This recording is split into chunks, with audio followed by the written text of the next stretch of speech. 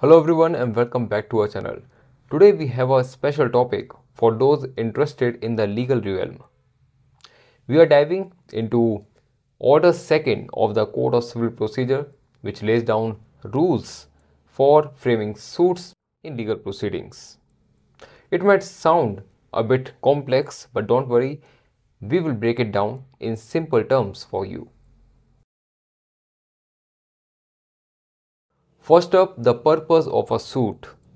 According to Order 2nd, every legal proceeding should be framed to ensure a final decision on the matters in dispute and to prevent any unnecessary future litigation. The idea is to resolve the issues comprehensively.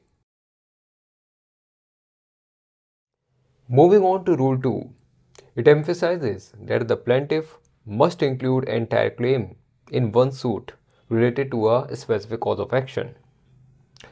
But there is an interesting twist here. The plaintiff can give up or relinquish a part of the claim intentionally to bring the suit to a particular court's jurisdiction. However, once you have let go intentionally, you cannot come back later seeking that part of the claim. Now let's talk about Rule 3. It allows the plaintiffs to combine multiple causes of action against the same defendant in one suit. The court's jurisdiction in such cases is determined by the total value of all the issues combined in the suit. Rule 4 deals with the claims for immovable property. Generally, other causes of action should not be joined with a suit for recovery of immovable property without the court's permission. But there are exceptions, such as claims for rent arrears, damages due to contract breach related to the property, or the relief sought is based on the same cause of action.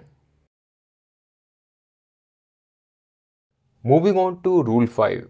It states that claims involving executors, administrators, or heirs personally should not be combined with the estate-related matters unless they are connected.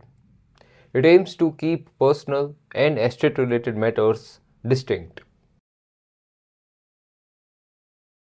Rule 6 gives the court the authority to order separate trials if it believes that joining multiple causes of action might lead to delays or prove inconvenient. This is to ensure a smoother legal process.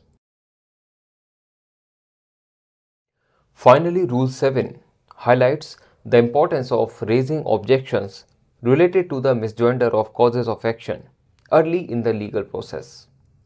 If not raised promptly, such objections may be considered waived. And there you have it, a comprehensive overview of Order 2nd of the Code of Civil Procedure. These rules are in place to streamline the legal proceedings, ensuring a fair and efficient resolution of disputes. If you found this video helpful, please make sure to like, share and subscribe to our channel for more educational content. Until then, keep exploring, keep learning. I will see you in the next video. Goodbye.